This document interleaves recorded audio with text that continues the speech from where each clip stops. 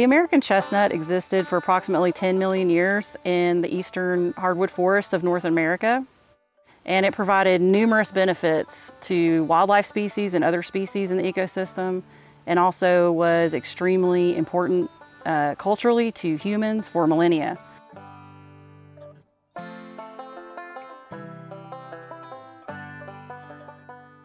The American chestnut, Castanea dentata, was thought to historically constitute 3 to 4 billion trees in the eastern hardwood forest of North America, and approximately 1/4 to 1/2 of the total tree density in forest where it grew. It was so abundant that other trees were actually named after it, like the chestnut oak, Quercus prinus.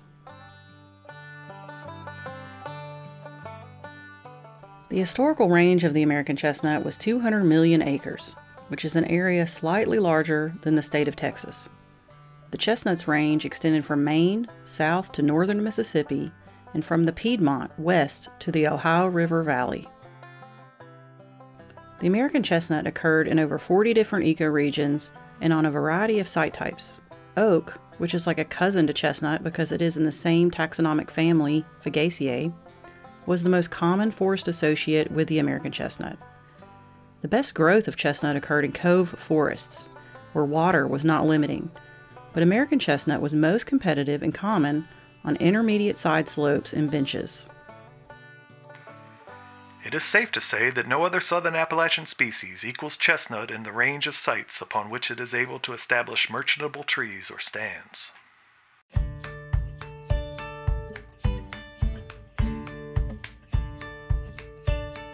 Historically and traditionally, the American chestnut was important for lumber and fuel wood and tanning in local industries. It also was a very important food source for southern Appalachian communities. The American chestnut has almost a mythic quality to southern Appalachian cultures. Many folks that have lived in the southern Appalachians remember American chestnut being part of their family farm. Family oral traditions are passed down where they talk about chestnut being on the landscape and that they would harvest chestnuts from them. They would also use chestnut for fence posts and lumber for their barns and siding for their houses. It's almost woven throughout their daily living experience. What's it like to work with it? It's pretty nice. I didn't even sand this. I just ran it because I wanted it to be kind of rustic. So I just put a coat of I got 2 coats of clear on it, and it's soft. It's nice. Like I said, it's very similar to ash in the grain configuration, and I think probably because of the patina on the wood, it probably looks similar to walnut, but it's probably not. When it was original, it's probably not that dark. The patina has darkened it over the years being out in the weather. Chestnut without the worms doesn't have much value. Right. The wormy chestnut has a lot of value. Yep. People really, if they ever want to buy the chestnut, they're going to want the wormy chestnut. In addition to the cultural significance of chestnut, the species played a very important role ecologically. It was considered a keystone species, which basically means that without the species, the ecosystem would function very differently. The American chestnut provided a stable supply of hard mast in the fall by producing nuts that were high in protein content and fiber. Species like black bear, wild turkey, and white-tailed deer consumed chestnut and even preferred it over other hard mast species like hickory or oak. The American chestnut was probably a consistent producer of mast because it flowers later in the spring, especially compared to oak species. Flowers typically formed after late-season frosts, which could damage flower and mast production. The effect that American chestnut had on insect species, like the appropriately named and now rarely seen chestnut sawfly, is relatively unknown. There is a lot we just don't understand about how American chestnut affected food webs, wildlife habitat, or other ecological processes like roosting for bird and bat species, or soil water availability and chemistry.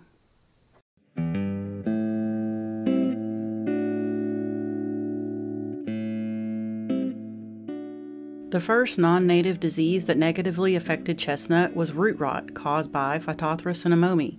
It arrived in the early 1800s, probably from Southeast Asia. American chestnut shows little resistance to this non-native pathogen. Die-off of chestnuts and chinkapins was noted as early as the 1850s and 1860s in the Piedmont region of the southeastern United States. The disease causes roots to atrophy and leaves typically wilt and turn yellow prior to the tree's death. The chestnut was formerly abundant in the Piedmont region, down to the country between the Catawba and Yadkin rivers, but within the last 30 years they have mostly perished. They are now found east of the Blue Ridge only on higher ridges and spurs of mountains. They have suffered injury here and are dying out, both here and beyond the Blue Ridge. They are much less fruitful than they were a generation ago, and the crop is much more uncertain.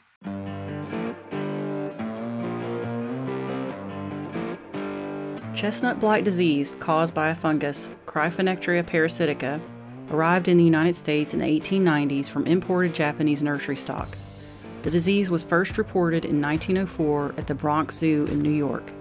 The American chestnut did not evolve with the blight, so genes for resistance to this disease did not develop. By the 1950s, chestnut blight disease had virtually eliminated the American chestnut throughout its range. A tree that had existed for 10 million years was wiped out in less than 60 years by a non-native pathogen. So you can see underneath the bark it's kind of dead and brown, which means that it's killing the cambium layer of the tree.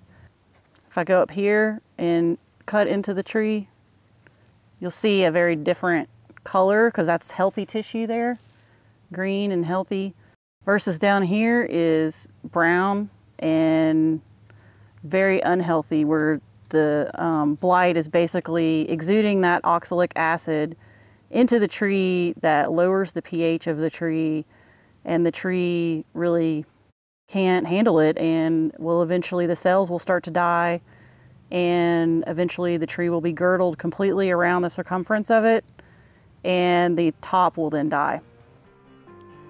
The chestnut blight enters the tree through wounds and natural age cracks that form on the bark. Cankers then form on the tree that often appear slightly swollen around the margins of the canker and sunken in the middle. The blight produces sexual spores that are easily spread by wind up to 6 miles, and asexual spores are spread more locally by rain splash. Spores are produced inside orange-colored stromata that protrude from the bark surface. The chestnut blight cannot live in the soil, so the American chestnut can survive by sprouting from old stumps. Sometimes these sprouts can live for decades, continuously dying back and resprouting as they are infected by the chestnut blight. Occasionally, an American chestnut will live long enough to flower and bear fruit. These trees probably have some low levels of resistance, or they have a blight strain that is weak or hypovirulent.